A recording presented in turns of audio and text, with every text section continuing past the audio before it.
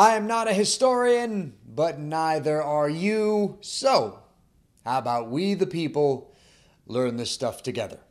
Welcome to US 101. And for today's episode, guys, it's the first time we've talked about this subject. We're talking about, nope, not the burrito supreme, not the chicken supreme, not the veggie supreme, if that's a thing. We're talking about the Supreme Court. It was a bad joke. I apologize.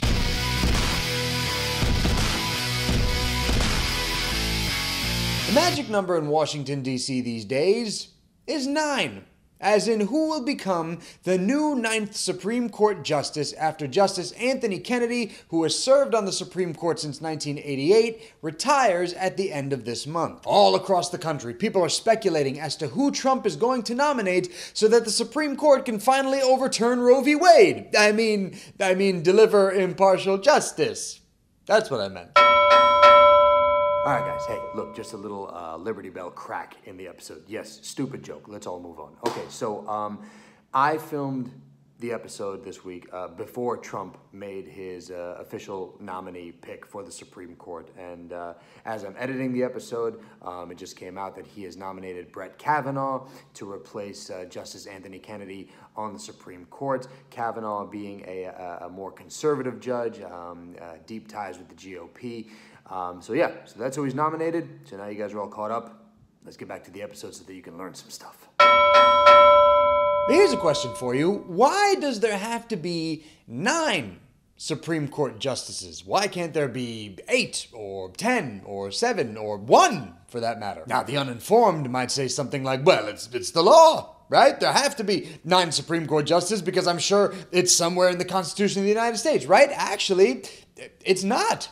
At no point in Article 3 of the Constitution, which has to do with the judicial branch, does it state anything about how many justices have to sit on the bench of the Supreme Court. The judicial power of the United States shall be vested in one Supreme Court, and in such inferior courts as the Congress may from time to time ordain and establish. The judges, both of the Supreme and inferior courts, shall hold their offices during good behavior, and shall, at stated times, receive for their services a compensation which shall not be diminished during their continuance in office. And that's it, guys. That's all the Constitution says when it comes to the judges that sit on the bench of the Supreme Court. So technically, you could just have one Supreme Court justice wielding the supreme law of the land and doling out justice as they see fit. But luckily it isn't that way. Because in 1789, the same year that George Washington was elected president, Congress passed what was then called the Judiciary Act of 1789. Very original name. The act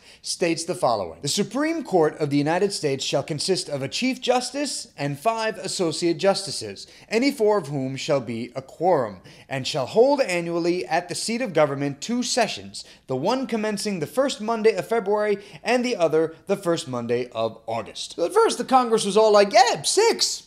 It's a nice, good, round number, man, and at the same time, that'll encourage a lot of debate when it comes to the law among the justices, and at the same time, the law won't appear too one-sided, their decisions won't appear too one-sided. 6, good number. But over time, as we do know, that number would change. It first occurred in 1801, when John Adams and the Congress, which was comprised mostly of Federalists, passed the Judiciary Act of 1801, which dropped the number of justices on the Supreme Court from 6 to 5. Now, why would John Adams do that? Well, because he wanted to make sure that he could limit the number of justices that incoming President Thomas Jefferson could appoint to the bench of the Supreme Court, because you see, John Adams at times could be petty as But to quote Thomas Jefferson from the musical Hamilton, oh, we can change that. You know why? Because I'm the president. And that's exactly what he did. He just repealed the Judiciary Act of 1801 and moved the number back up from 5 justices to 6. Then, by way of adding a 7th federal court circuit, Jefferson upped the number of justices from 6 to 7. And that number would remain at 7 until 1837, when President Andrew Jackson, Ajax over here, added 2 more justices to the bench at the Supreme Court due to the fact that Congress had established even more federal circuit court districts. And then in 1863, the number rose from 9 to 10 Supreme Court justices, which is the highest number of justices we have ever had on the Supreme Court in United States history. But apparently, that number was just a wee bit too high for Congress by the time we get to 1866. In 1866, Congress passed the Judicial Circuits Act, which did two things. First, it lowered the number of justices on the Supreme Court from 10 to 7, and secondly, it stopped then-President Andrew Johnson from adding any new justices to the bench. Yeah, Congress and Andrew Johnson really just didn't get along with each other. It's probably why they tried to impeach him that one time.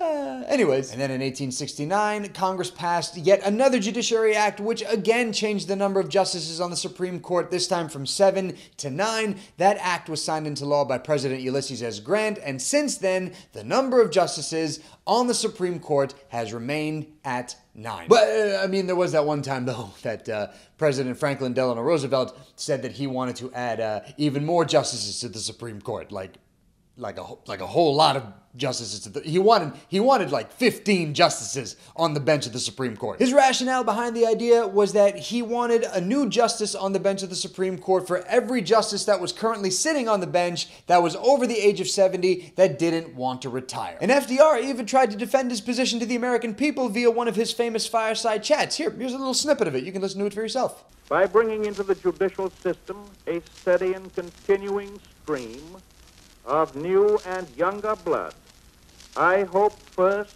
to make the administration of all federal justice, from the bottom to the top, speedier and therefore less costly.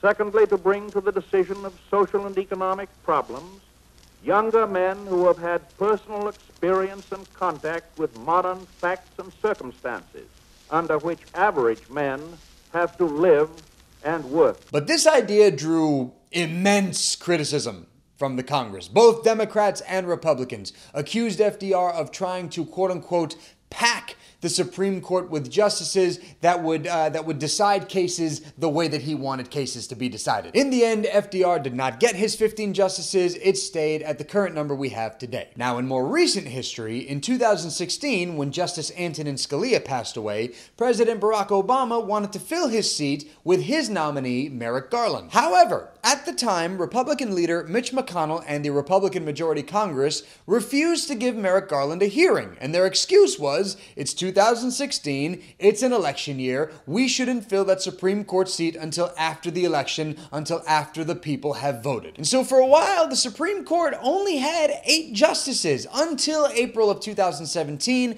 when President Donald Trump filled Scalia's seat with his nominee, Neil Gorsuch. And now, with Justice Anthony Kennedy stepping down at the end of July, Mitch McConnell is pressing for a new Supreme Court justice to be put into that seat as soon as possible. But I ask you, Mitch, it's an election year. It's 2018. Why don't we wait until after the election to see how the people voted? Seems like a good excuse. Also kind of a familiar one. Right? And that's it for this episode of US 101, guys. Thank you so much for hanging out with me this week. Really do appreciate it. And hopefully now you're fully aware as to why the Supreme Court has 9 justices and how it got to that point. Thanks to all of you that have been watching the videos, man. I can't thank you guys enough for your support. Really do appreciate it. Thanks to all of you that have been subscribing to the channel, liking the videos, sharing them, leaving comments in the comment section down below. Actually, let me know your thoughts. You think the Supreme Court should stick at 9? Should they go back to a lesser number of justices? More justices? Like, what do you think? How many justices do you think the Supreme Court should have? Let me know your thoughts. You can follow US 101, guys, on Facebook, Twitter, Instagram, Snapchat, all those links down below in the description box. Guys, I will see you next week for an all-new episode of US 101. Until then, I am all done. I hope the Supreme Court doesn't overturn Roe v. Wade. It shouldn't be about partisan politics when it comes to the Supreme Court, guys. It should be about upholding the law. That's really it. It's very simple. Not difficult.